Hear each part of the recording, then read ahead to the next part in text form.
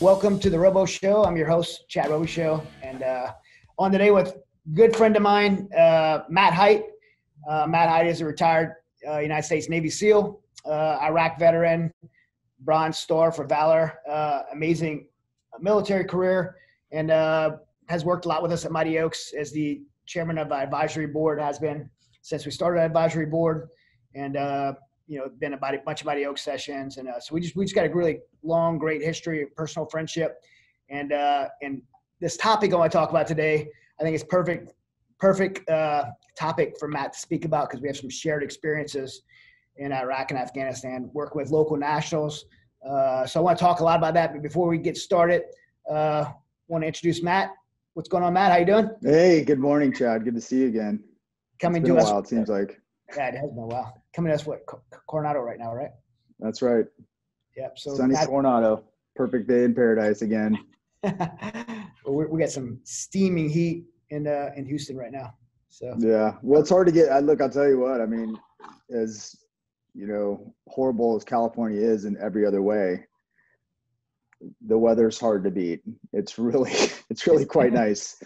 But it's been difficult, over the years. That's becoming less of a priority as we see the world changing. But mass for exodus. now, here we are. Yeah, Matt, we could do a whole show on the mass exodus of California and why people. Yeah, easily. But so speaking of exodus, like this kind of ties in good. I'm glad you said that. Speaking of exodus, what we have with our troops right now in Afghanistan is we're finally having an exodus after 20 years of United States military being in Afghanistan. After 20 years, I went to Afghanistan 8 times. My son went once, which is crazy to me that 2 generations of people would be in the same war. So just for the record, set a record straight, I am happy that the United States is withdrawing from Afghanistan. But it's bittersweet for me because if it's not done right, there's a lot of consequences. And one of the consequences we're seeing is a repeat in history. What America, I believe American military and America as a nation has had this really horrible history. And I hate to ever say anything bad about America because I love our country. But you have to, if you love something, you got to say the good things and the bad. And one of the bad things that we've done is when we finish a war and we leave, we haven't had the history of leaving correctly. In Vietnam, we left the South Vietnamese who worked with our troops to fend for themselves, and they were killed by the North Vietnamese communists. And in the Gulf War, we left some of the defectors there that helped us do the invasion in the Gulf War behind, and they were slaughtered by Saddam. In the Iraqi War, which you could talk more about, we left Al-Assad Air Base, just pulled out, left these Iraqis there to be killed by insurgents or whatever happened there. And now the current administration has announced in September 11th, we're going to be withdrawing U.S. troops from Afghanistan. And I'm kind of giving the history here. We're giving 26,500 visas, special visas for Afghans who worked with us. And the problem that we have with it is there was 80,000 Afghans that worked with our U.S. military over the last 20 years. Many of them who worked with special operations who can't even get that because they have classified programs. They can't get their visas. And these 80,000 Afghans have families. They served alongside of us. These were to military guys. These were our brothers. Like they were willing to die for us. We were willing to die for them. We served next to them, and we have a very pro-immigration, so-called pro-immigration administration right now, who's made this decision to leave these guys behind. Hundreds of thousands of people are coming across our Mexican border, but we have tens of thousands who need us to do the right thing and bring these Afghans out of Afghanistan, because if they don't, they're going to be slaughtered. In the last few months, we've seen 30 provinces of Afghanistan overtaken by the Taliban, and family members are starting to rat each other out because they're scared of what's going to happen. And they're like rats drowning right now. They're trying to survive, and so they're ratting each other out, saying, hey, he worked with the U.S. troops in order to survive, and the Taliban will not just kill them, but slaughter them and their families in probably a grotesque and horrible way, if we want to be honest, what's going to happen. We've seen this happen in Afghanistan. We've been part of it. And so that's the kind of the groundwork for what I want to talk about today. And I really hope this, we could talk a lot about it, and I hope this gets the attention of the administration to do the right thing and grant some special visas to get the rest of these Afghans out. Yeah, it's a disturbing story. I mean, like you said, I mean, we've seen this before. You know, it obviously reminds you of what happened in South Vietnam, you know, back in the early 70s, and then subsequently kind of spread to Cambodia. You know, really, I mean, I don't think the Cambodian genocide was probably going to happen unless we had bailed out of South Vietnam the way that we did. And you had all these, you know, obviously these people that had supported us over over that very long war, who were sent off to re-education camps if they're lucky. And because, I mean, at least the Viet Cong was communist, and they had some sort of a, like, well, we'll just re-educate you to be communist, and then you can kind of rejoin society. I mean, Taliban is not going to have that kind of grace. Taliban doesn't, you know, obviously it's a zero-sum game. If you were on the other side of the coin from them, you're dead. I mean, simple as that. And this happened. I was in Ramadi in 2007, doing intelligence operations and recruiting sources there after the city had been largely pacified in 2006, when it was a very, very dangerous place. And, you know, at the time, Ramadi was being kind of heralded as an example of the entire surge that eventually happened in, you know, that year when I was there. And so, you know, I recruited some incredible sources there, and we were able to foil a huge plot that was going to drag Ramadi back into chaos and eliminate the Al-Qaeda leadership cell that had put it together. And the guys that I recruited to do that, obviously were local guys. And subsequent to kind of that leadership change, these guys kind of took a leadership role in the area. But once, you know, 2011 rolled around and we just completely, you know, left the country, ISIS came into Ramadi, and they had lists, and they came in and murdered all my sources. They murdered everybody that I worked with over there. And I, you know, was constantly checking back when I could with guys who were still operating in the area and were familiar with, you know, what I've been working on at the time. And they're like, yeah, sorry, bro. I mean, they're all gone. Everybody got taken out. And so obviously we're seeing essentially that process be repeated now in Afghanistan right now, as, you know, obviously I think they're probably letting some people come in and, you know, turn over their equipment and weapons and so forth in the hopes that they'll be spared, but that's no guarantee for them either. And, you know, obviously, since, you know, we rely heavily on not only intelligence sources, but local people who work in these places where we deploy to do all, you know, various work for us, interpreters and, you know, other types of work.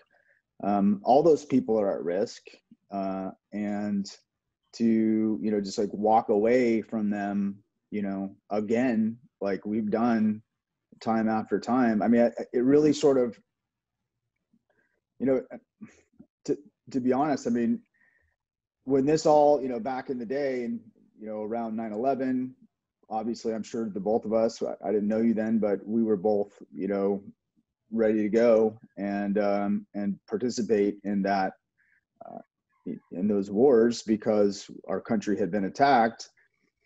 But once again, you know, we gone into both of these situations without any kind of full spectrum plan of like, okay, congratulations, you conquered this country. Now what? Like, we don't have an answer to that now what question. And until we get a good answer to that now what question, we should really reconsider, you know, military involvement, because this is, you know, this is a recurring theme.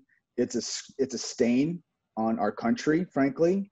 And it's, you know, and then you have the issue where, you know, how many people have we lost in these wars, particularly in Afghanistan, over 20 years, you know, Hunter was there. like you said, and you were there both. I mean, father and son, which is just absurd, really. And so here we are again with, leaving, having accomplished what exactly? Like what ultimately did we actually accomplish in 20 years? So I think it really calls into the question, our foreign policy strategies and our military capability as it pertains to anything other than just the initial, hammer session of going in there and crushing all, obvious enemies and Bin Laden. That, but beyond that, not so good. Yeah, captured, killed a lot of bad guys, a lot of terrible people, but I mean, they were replaced right away. I mean, filling the void. And, I do believe, and it pains me to say, but I do believe when we leave in September, if we leave in September, within months, it'll be right back the way it was when we got there. And the threat against the United States will be the same, if not worse, because, we really have not made an impact. And I believe we constantly beat the Taliban, but we have not made an impact in the long sum game.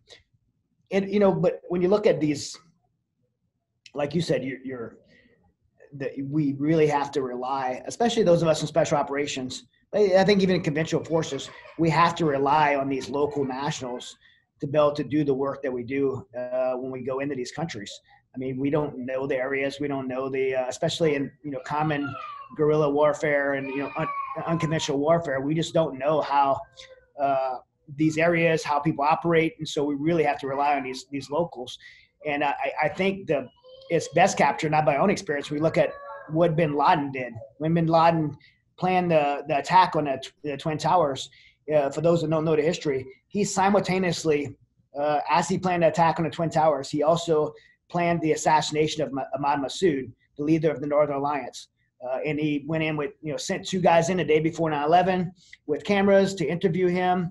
Like most, Afghan warlords, they love the cameras. And he fell for it and came in and they killed him. They assassinated him. So why did bin Laden assassinate Massoud? Because he knew when he attacked the Twin Towers and we went in Afghanistan, we would need an alliance to be able to fight the Taliban. We would need to align with the Northern Alliance, the Mujahideen, which Massoud was the head of. And so he assassinated Massoud, tried to fracture the Northern Alliance, and he did. Many of them, when they saw Massoud was, he was an icon to them. When they saw Massoud was dead, they jumped to the Taliban. And so it really, he knew that we needed those local nationals. And we went there and early on, and we definitely utilized those local nationals.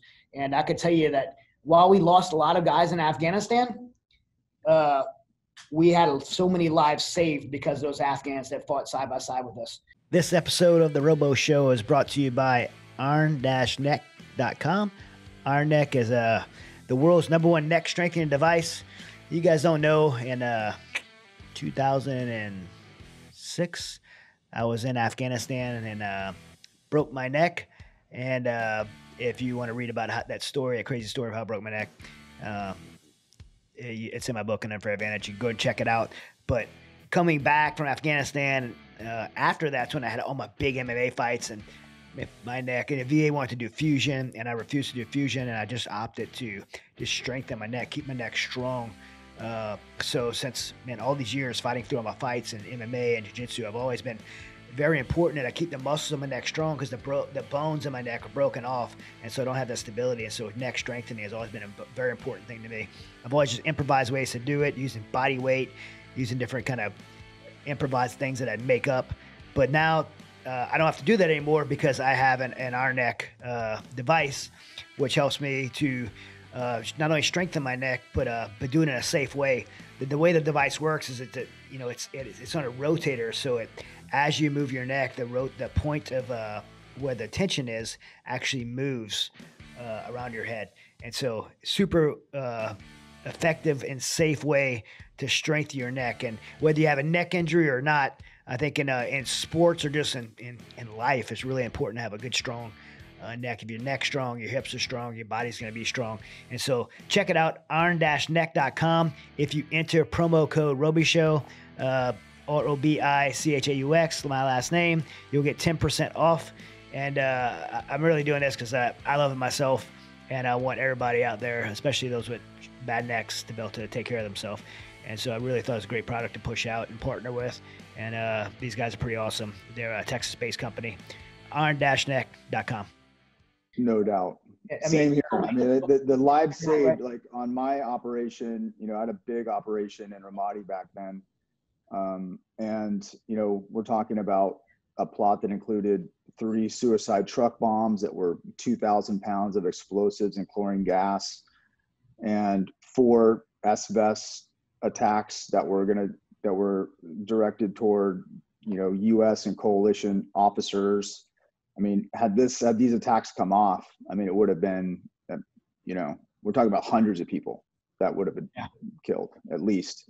And so, yeah, I mean, these guys who put their lives on the line, going out there, meeting with terrorists on my behalf and getting them to expose themselves so that our guys can go in and get them.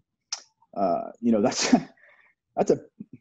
a very, it's a very dangerous and admirable, incredible thing to do. And I look at my sources that I worked with just tremendous admiration and respect, because I knew the risk that they were taking on my behalf. And it was, probably the greatest leadership challenge of my life to convince guys who, in a language that I don't speak, in a culture that I'm not from, to align with my interests and risk their lives to accomplish missions that I'm giving them. That's literally what I'm doing. And we're sitting here, this is what these people do for us. And then we're like, oh, well, sorry, we can't get you a visa or whatever. Like, good luck with that. I don't think there's any, necessarily, ill intent behind it. It's just we don't care. And it's a lack of, when you talk about bin Laden, and I mean, what makes me think, why did he even get spun up on us? It was because we went into Saudi Arabia very heavily prior to the Gulf War. And this was super offensive to a lot of Muslims who thought, okay, we don't want these infidels on our land. And, you can debate, Muslim theology all day long, but the reality is they don't like it. And so we just did it again. We just sat in a Muslim country for 20 years straight, trashing it. Nothing really got better. And now we're giving it back to them, trashed. And all the people that helped us are about to get killed. So it's like pretty decent chance that there's some people in Afghanistan right now who are thinking, yeah, I think I could get some payback against the Americans here down the road. And so we just keep, shooting ourselves in the foot here with our, with our policies and how we handle this. And we really need to, obviously the whole Iraq thing, we had no clue about what we were going to be in control of once we gained control of that country. And we completely screwed that up. That was a disaster. Everybody knows it, disbanding the army and all the other things that happened. And so it just made everything worse, and it put our guys at risk. And this lack of true ability to sort of understand what we're about to enter into in a military conflict is it needs to get figured out here, because we keep doing the same thing over and over and getting the same crappy results. This is something we talk about at Mighty Oaks. If what you're doing isn't working, why don't you try something different? Hello, what we're doing here is not working. Let's do it different. We have an opportunity to do that right now. One of the things you said that made me think, like, we talk about how courageous these guys are to jump in our fight and do these dangerous things we ask them to do, either with us or on our behalf. There's a difference between a U.S. Military person being overseas doing these courageous things that our guys do. There's a difference between what we do and what they do. What we do is our family's 3,000 miles away. When they make that decision, they're not putting just their lives on the line.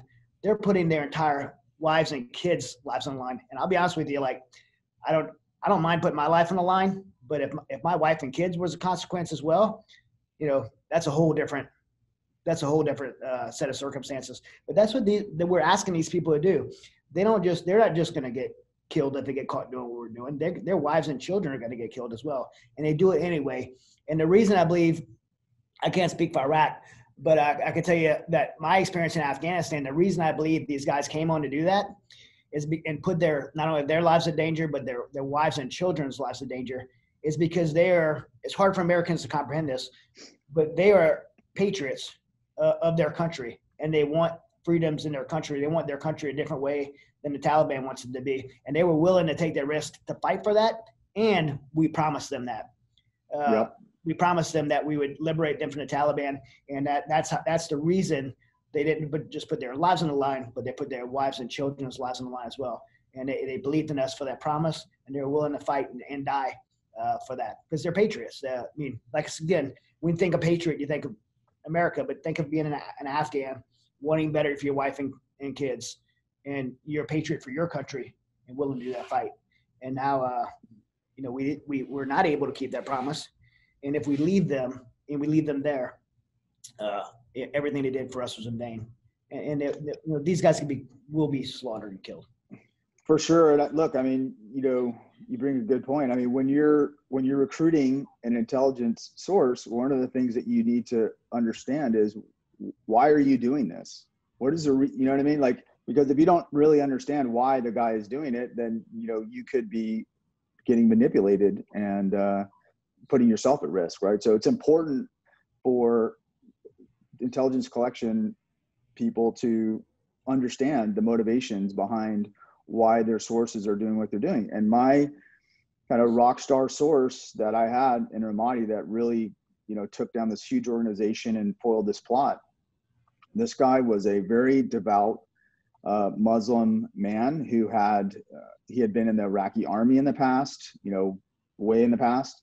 And so he's a pretty sharp guy and knew kind of military tactics.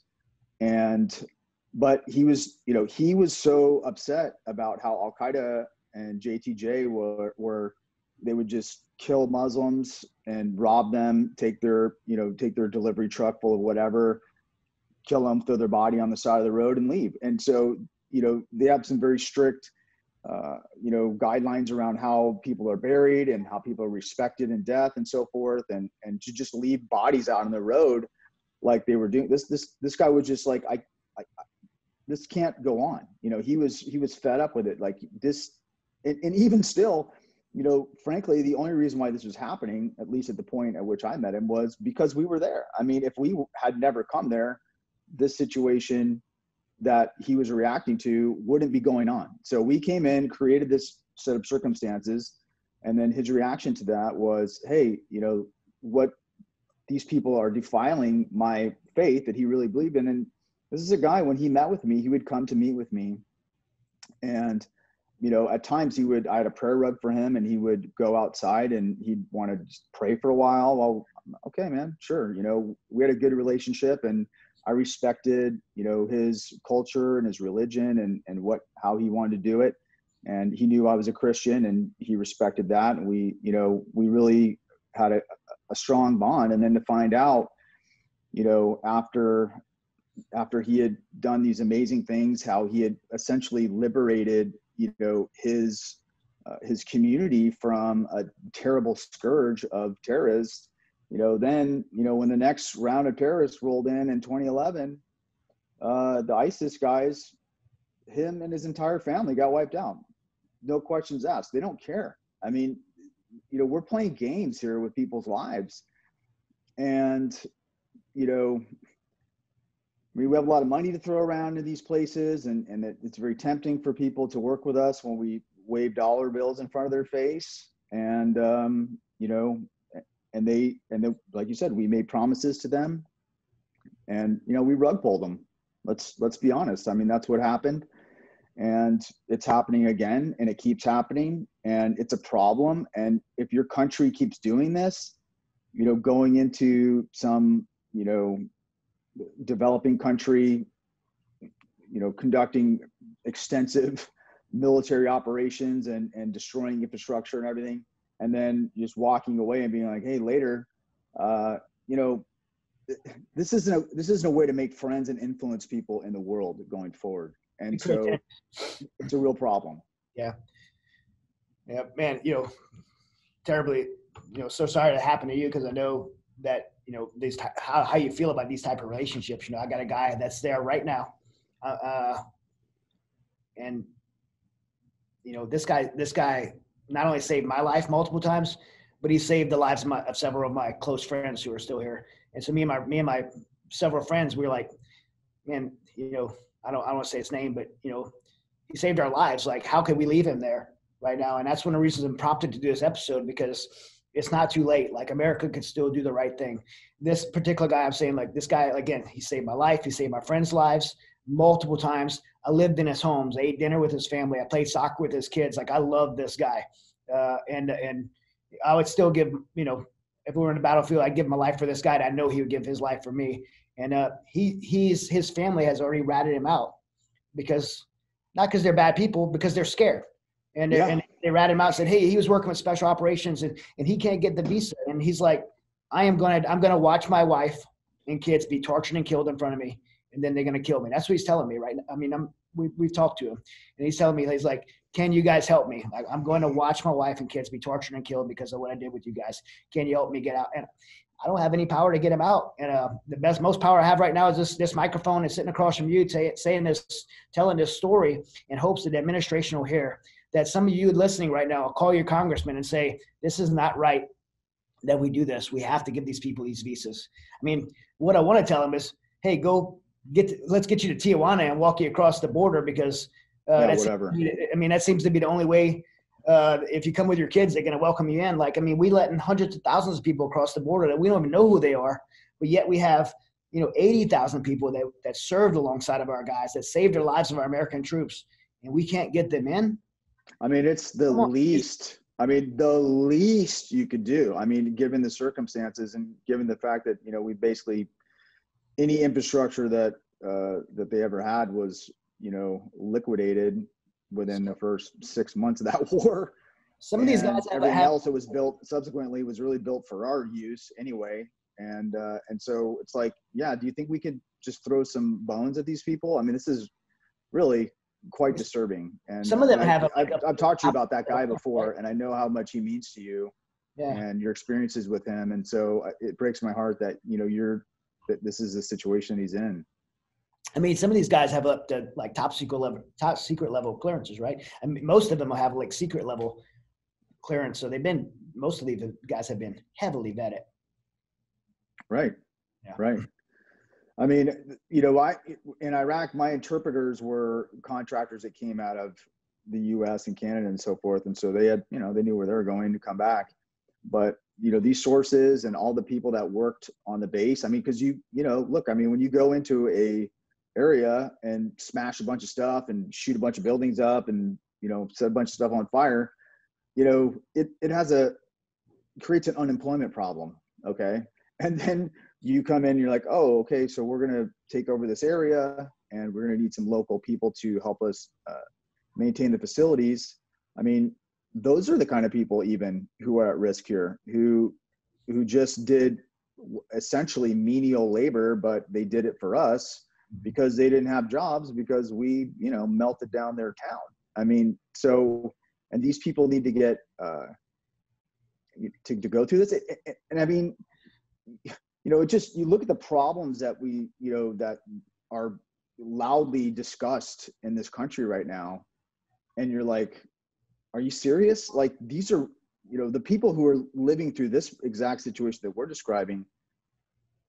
You know, this isn't some like, oh, you're going to be canceled, bro.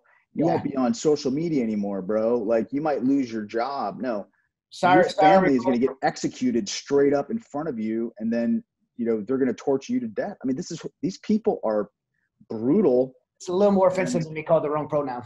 Like, it's unbelievable. I mean, like, it's the disconnect of reality, right? Mm-hmm. Like, we're living here in this country in a fantasy land that doesn't exist, and all these people are just living this fantasy.